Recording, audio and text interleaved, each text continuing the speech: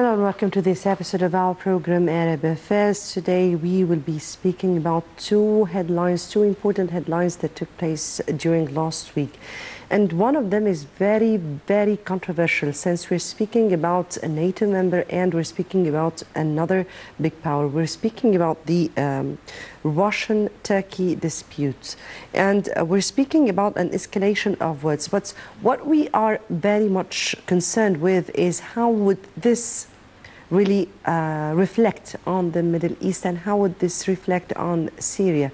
We are seeing an escalation to the situation. We are seeing France getting into the battleground. We are seeing Britain taking its the permission of its parliament to also enter into the battlefield. We are seeing a multiple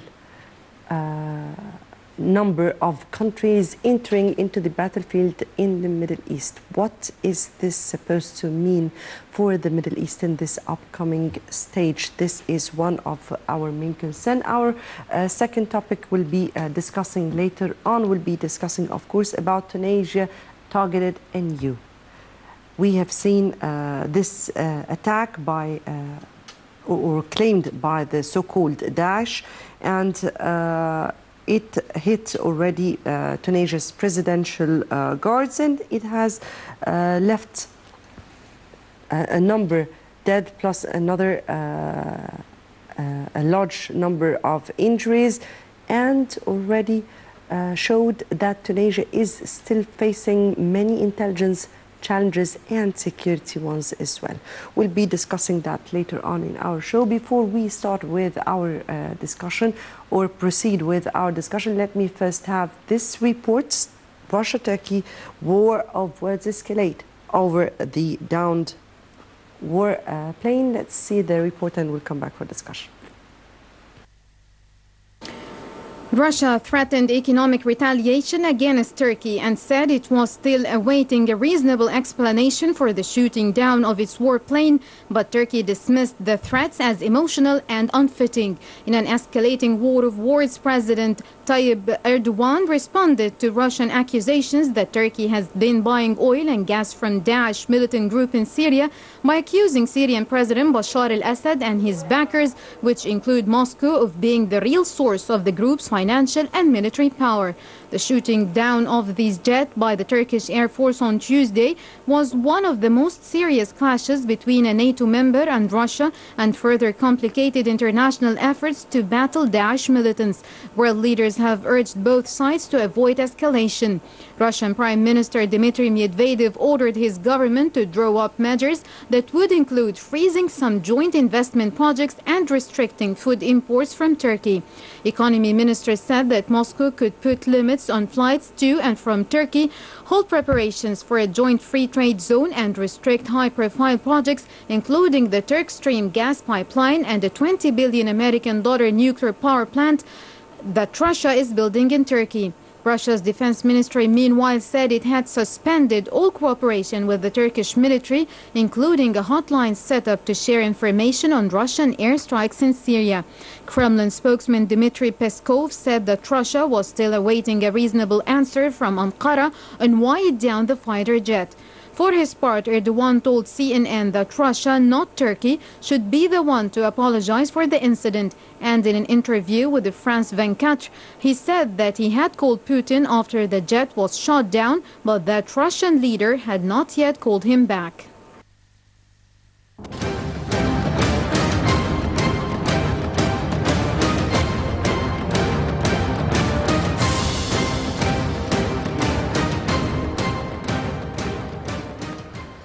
Right, welcome back and proceeding on with our discussion. Turkey, Russia, what will be the upcoming stage, or how will the Middle East look like, and what would this escalation of war of words up till this minute means to the Middle East?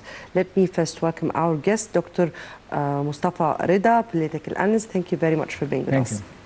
And yes, Russia and Turkey, this dispute, Turkey downed a Russian warplane, and one of the two pilots and was slaughtered by the resistance down, and we don't know exactly what happened. Russia says it has never entered into the airspace of Turkey. Turkey says it has already entered, the Russian airplane already entered the airspace, and they have given them many warnings before shooting them down. Now, exactly how did you read this incident? Well, you see, this is a very unexpected incident that occurred, you see, but at the same time, it is a case that we have to take into consideration that the West was not so happy by the Russian interference in Syria. As you're aware, Russia didn't, you see, the Western world, Europe, headed by the United States, they consider themselves the chairman now of the world. They are considering that they are the only players since the downfall of the ex-Soviet Union. So another player coming into the political scene now today and not taking the permission of the other players in the political scene, which I mean Europe and the United States and the whole Western bloc, certainly this was something very unexpected, and it's an incident certainly that annoyed and caused a lot of irritation to the West. So I think my interpretation to this incident it was made on purpose in order to give Russia an alert or signal that they have been going off tangents. That the red button started giving lights. You see, that's dangerous. You see that, and they didn't do it directly. They put another country which is probably, we cannot say it's part of the European community, it's not part of the Arab country. You see, it's Turkey doesn't belong to the EU. It's a NATO member. Exactly, but it's a NATO member, as you just mentioned. So they, I think there's a certain hidden agenda between the West and Turkey that they started shooting and attacking these Russian planes, and probably because you see it's abnormal really that you shoot a plane because it goes into the, you give warnings, because on the other side, if you saw the BBC, the Russians claim that they didn't receive any warnings. The West say that they gave them 10 warnings. They even said that the black boxes of the plane will show that they have not received any warnings. Yeah.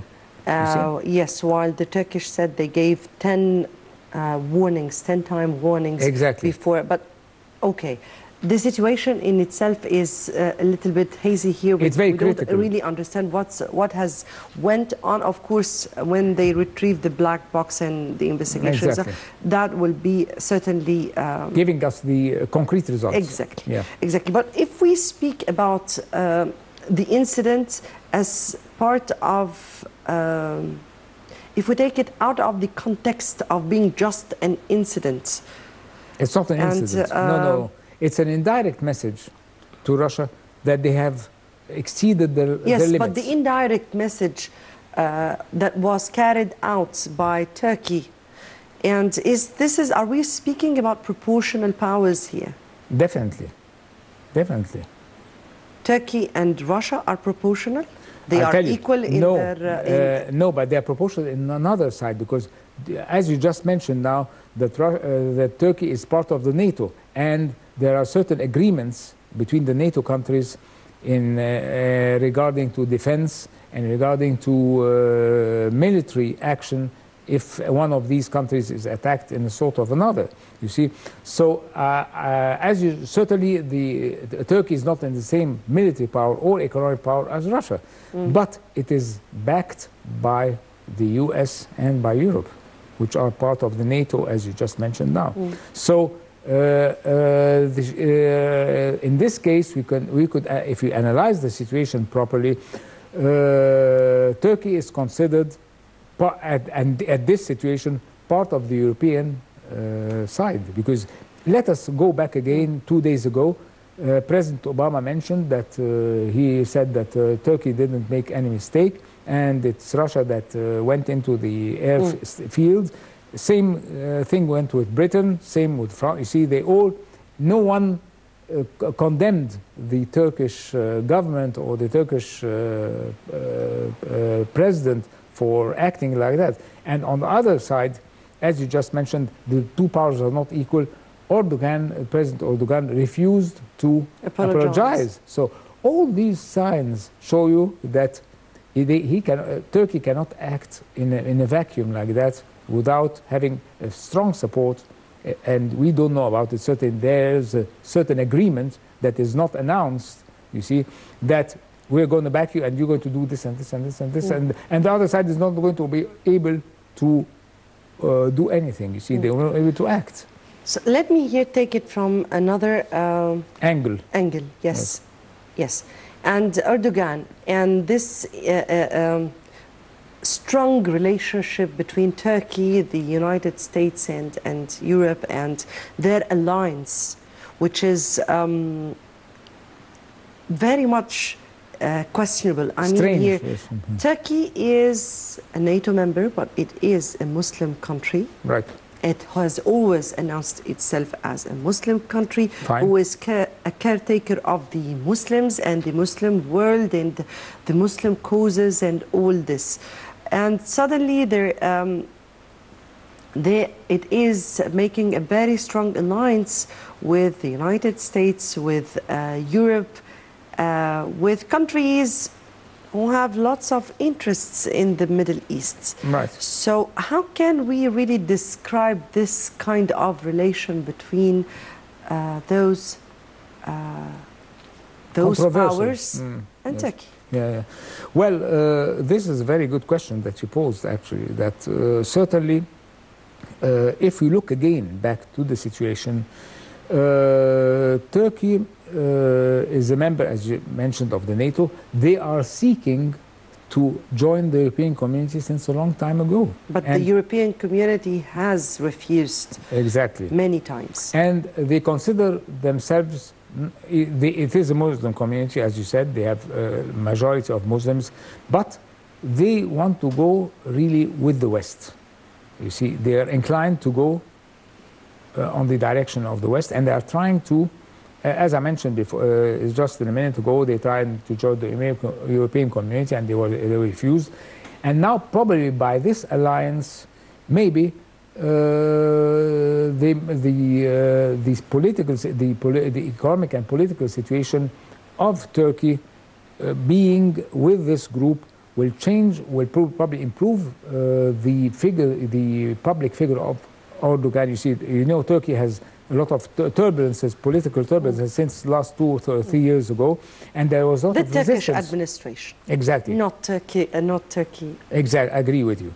So there was a lot of resistance, actually, and a lot of discontent by the Turkish people, and there were a lot of troubles and all that, and there were a lot of political disequilibrium. Certainly, Turkey probably realized that in order to get probably support, because now they don't have any support with the Middle East Arab countries, you see, because as you know, Turkey was against what happened in Egypt and all the Arab Springs and all that. You see, they're not in favor with what is happening here. And specifically, I would like to talk when President Sisi, or probably the Egyptian people, I don't want to mention the president specifically, it was the will of the Egyptian people when they overthrew the Muslim Brotherhood. This certainly caused a very big crackdown in the relations between Middle Eastern countries, the major ones, Saudi Arabia, Egypt, major players in the Middle East now. And all this certainly put Turkey in a certain corner that I don't want to say it was really isolated from the world community. So they are trying to play a role now, to have a sound, you see, in the international political scene.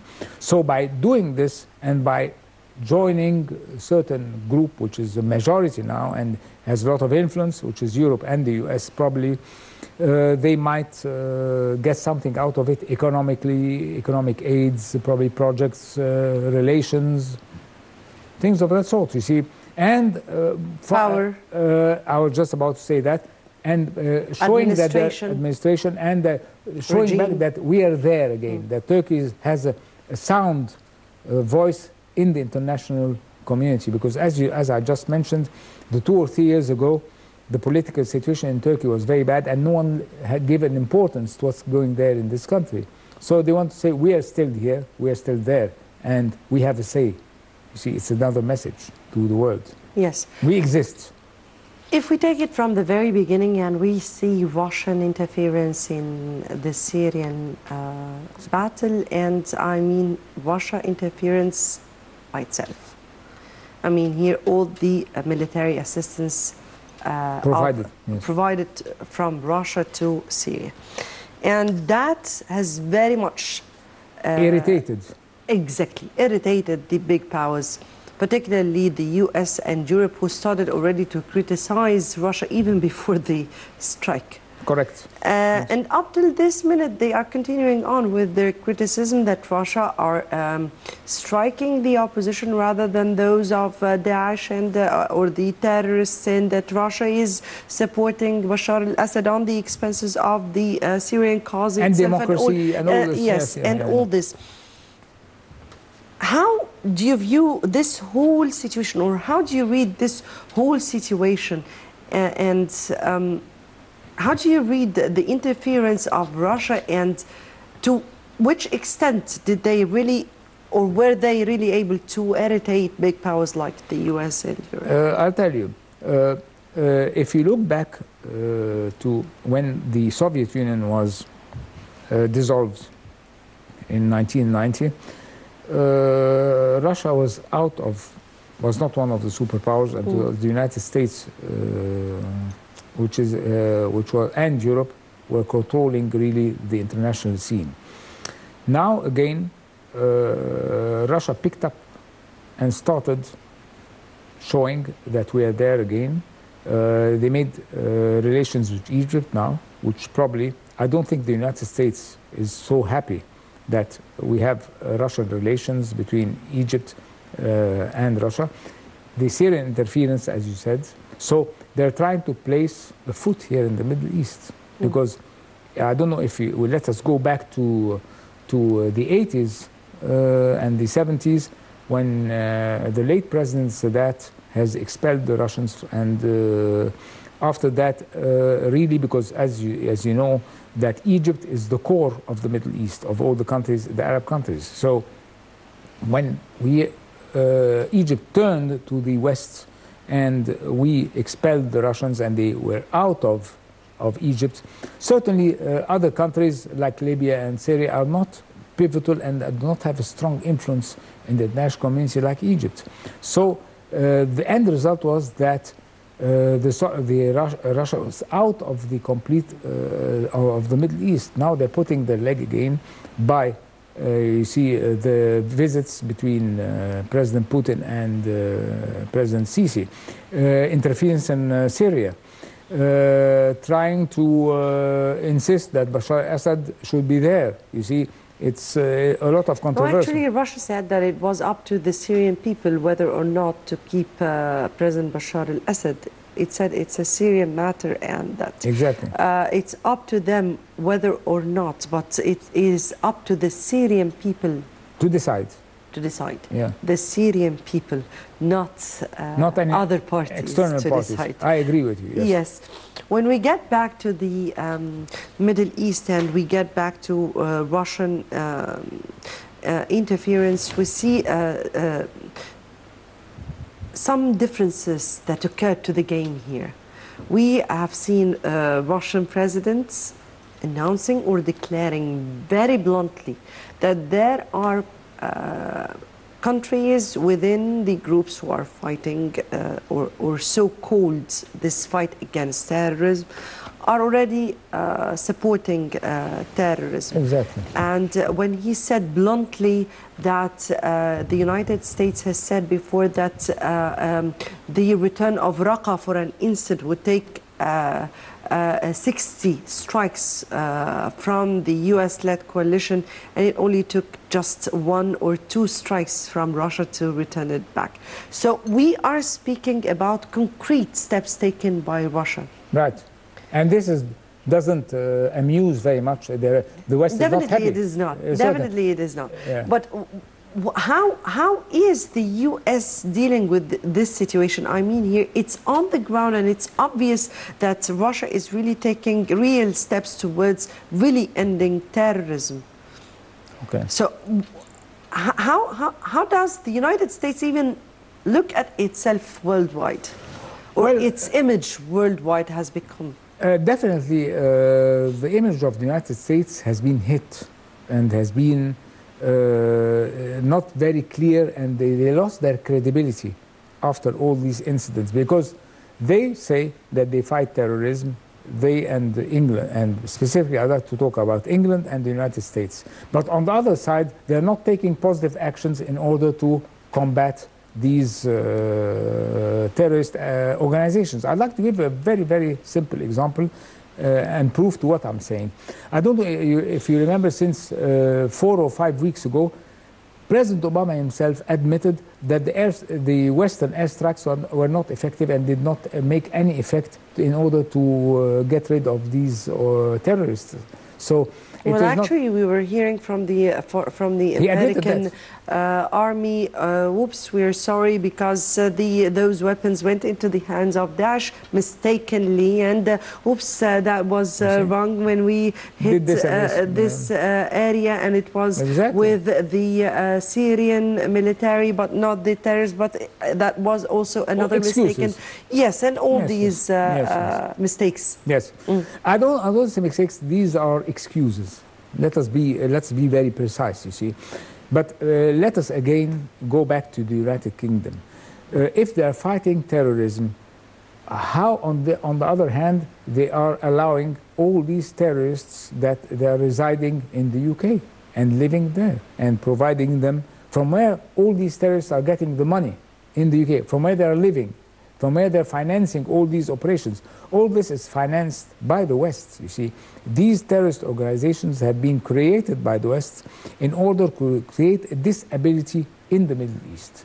And if you go back to 2004, when the Secretary of State, Condoleezza Rice, mentioned about the creative chaos, she didn't give it in detail, but she said that as the 4th generation of wars, that we're not going to use our army like we did in Afghanistan and Pakistan and all that, because a lot of they got a lot of disagreement and a lot of discontent by the U.S.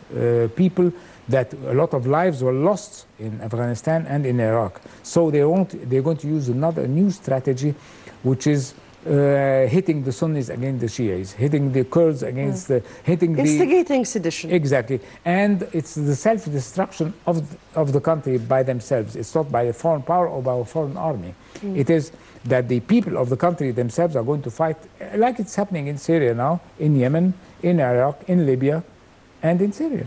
So in Syria you have a lot of players playing there. You see, you have Hezbollah and I don't know, and this and this, and strange. Hezbollah, Iran from one side, Beit al-Maqdis, the United States and the so-called US-led coalition against terrorists, Russia from one side. From another side. Yes, Iran.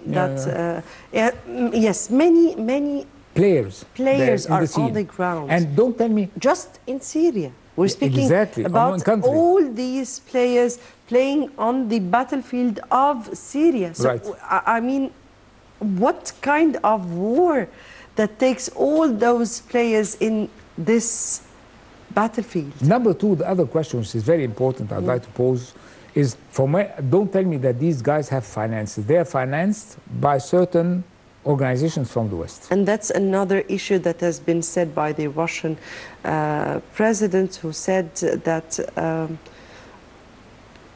the oils that are smuggled through the pipelines that are taken through Turkey. Yes. This is what exactly he said. And taken to Europe or benefited from Turkey itself. And what he was speaking about, he said that bluntly anyway. Exactly. He accused the Turkish administration, and the Turkish administration, of course, denied it. Said that they don't have any information about this, and denied any relation with such. Even yesterday on the BBC, if you watched the BBC yesterday, Erdogan said, if we're going to finance or support this, so Erdogan is not going to stay in office. if he said, prove it. He said, yes, if you say that I'm financing, Turkey is financing these terrorist organizations, you have to give me a proof. I guess then countries who are receiving oil from Turkey through their pipelines from Daesh should have this definitely conscience even to say that they are receiving this oil. Correct. At $8. Yes. At $8. I heard it's $5. Well, it's not a big difference. It differs from one day to another. Yes, exactly. Yes. Before we move on to Tunisia, because it is very critical also, but let me here just wrap up this whole situation. And how do you view the interference of France? And then now Britain is also on its way. Well, this could lead to a very, very critical situation. And I'm afraid that if all parties are not going to start calming down this situation, I think it's going to turn into a very serious, probably Third World War, which I hope is not going to occur. But however, my expectations is that, you see, the West, they have a strategy that they have think tanks, you see, and they have a lot of alternatives. If this alternative A is not going to work, we're going to go to B. If B is not going to work, we're going to go to C, you see. So I assume they have a lot of alternatives, but I hope, I don't think that it's going to reach to a Third World War, because we had a lot of incidents where the two superpowers, I gave you two examples, in 1956, in the Suez War, it could lead to a nuclear confrontation. In 1973, also in the crossing of the October War and the conflict between the Arabs and Israelis, certainly this could have led to an international conflict between Russia, which was still strong, and the United States. But thanks God that it was avoided, that it was done, the situation was handled in a way that it didn't explode. And hopefully, I hope that this will be the case with the situation that we have just now between Russia and the other side. Definitely, so that is our hopes, because we really don't need a Third World War. Exactly. Here in the Middle East. It'd be a disaster, you see. Yes. Turning to this important incident that occurred in Tunisia, and Tunisia was targeted anew. This time the presidential guards, and this time people were very much frightened, running in the streets, and they didn't even know what was happening. Let's just watch the report of what occurred in the Tunisian incident, and we'll come back for discussion.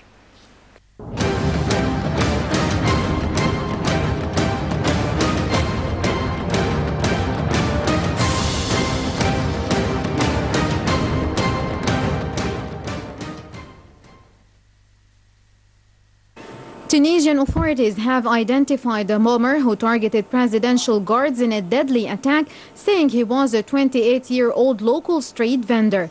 In a statement, the Interior Ministry said that forensic police identified Hussam bin Hiddi bin Adili by his DNA. Meanwhile, Tunisia's leader faced calls to rethink their strategy in the fight against extremism following a bombing by the Daesh group on a busload of presidential guards. Tunisian Prime Minister Habib al-Said said in Parliament that some of the materials used in the bombing were not available in Tunisia, but they can be found in Libya.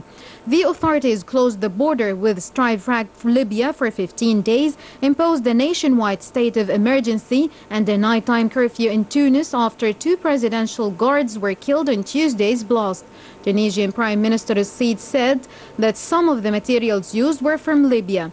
It comes after 60 people were killed, all but one of them, foreign tourists, in the two separate Daesh attacks earlier this year in the Mediterranean resort of Sousa and at a National Bardo Museum in Tunis. This came as Tunisian authorities have identified a Tunisian national, the suicide bomber from Tuesday's bus attack. Interior Minister named Tuesday's bus attack as Hussam Abdelli, who is 29 years old and a disgruntled Tunisian vendor set himself on fire in 2010, sparking a nationwide uprising that overthrew the president and led to revolts across the Arab world.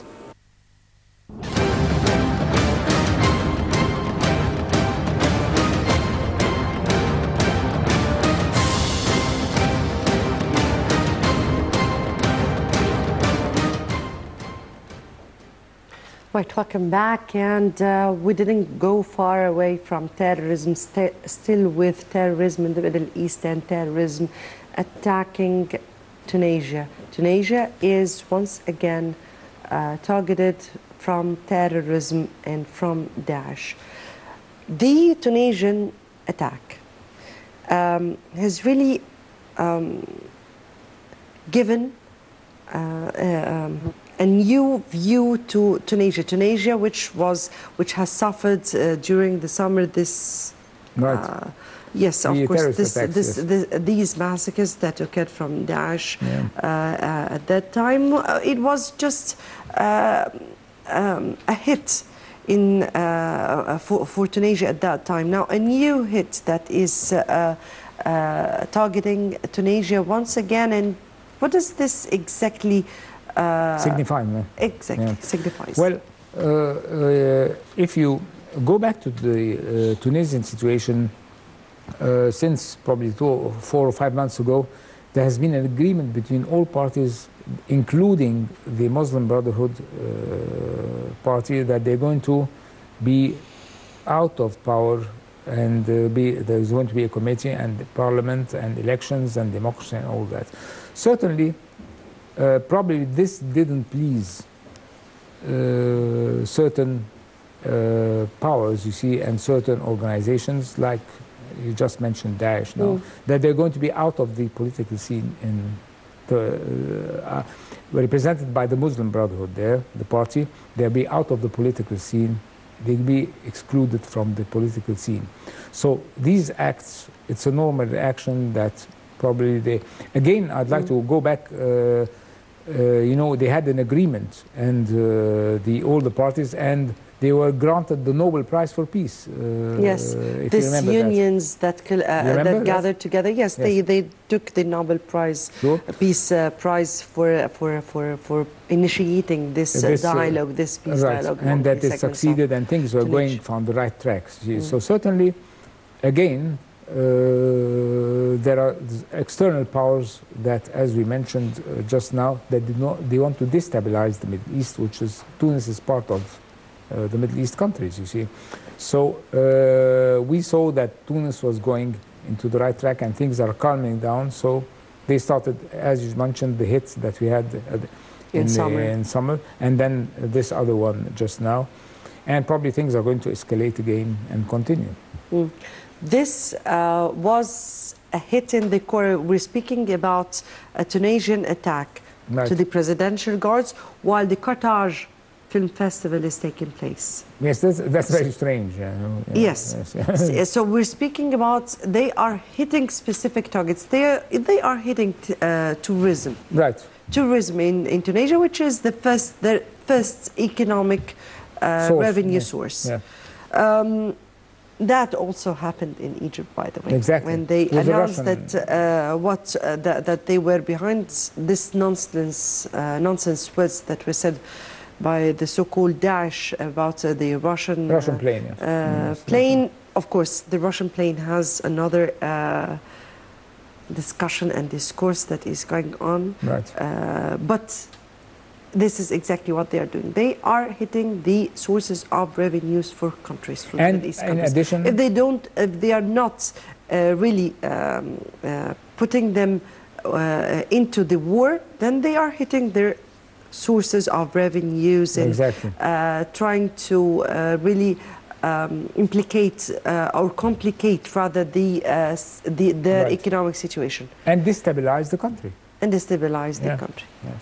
Right. If we speak about Tunisia, then the Tunisian presidential guards and the Tunisian security has said that those people were infiltrators from the Libyan borders. Libya. That brings us to the situation in Libya, and that brings us to a common challenge for Tunisia and Egypt together. Right. Being very much subjected to attacks from this western Western borders, yes. Yes, exactly. How do you view the situation here? No, I think that probably the army are doing a quite good job now, because they realized that, you see, in Sinai, still, but things have improved a lot from our eastern side, the eastern borders, you see. But still we have attacks, you see, like the attacks we had since 2 or 3 days ago, that two judges have been killed in this hotel, unfortunately. And but the real danger is not from the eastern borders, because the western borders are 1,200 kilometers of distance, you see.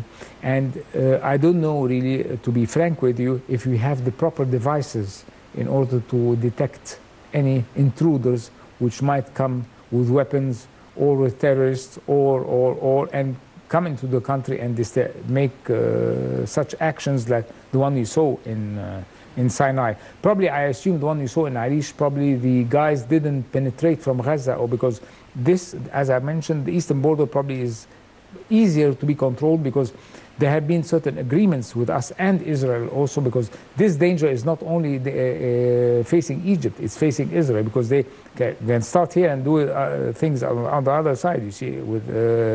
So probably I think the danger comes from the western borders, and as I mentioned, they are 1,200 kilometers, and unless we have proper devices, which I think the army and the intelligence are taking care of that, because they know, they're aware that Libya is far, far more dangerous than our eastern border, because Daesh controls 1/3 of Libya now, and there's a lot of troubles there, and a lot of people being killed every day, and it's a very turbulent situation and very unknown. We don't know what's going to happen tomorrow there. You see, it's very turbulent. So that's why we should concentrate on our western border, because weapons, terrorists might, I would say, penetrate these borders and come into Egypt and probably cause a lot of problems here to us. Getting back to what we were speaking about Tunis. Rather terrorism, because we were speaking about terrorism. Now the whole world have gathered their arms and their armies and weapons and all to fight the so-called Daesh influence in Syria and Iraq. And Libya, as you said, 1/3 of it is or belong to militants and radicals, and even Daesh exists there, and they are just giving a deaf ear to the situation in Libya. Right. Now, how do you view here the situation, the very, very awkward situation? I mean, here, yes, here they are fighting Daesh, but that is also Daesh. But yes, but it's maybe not as important as the one who are there. I mean, how do you read this situation? Well, really, again, if we go back, we have to see what is the objective of the West here. Why all this is happening?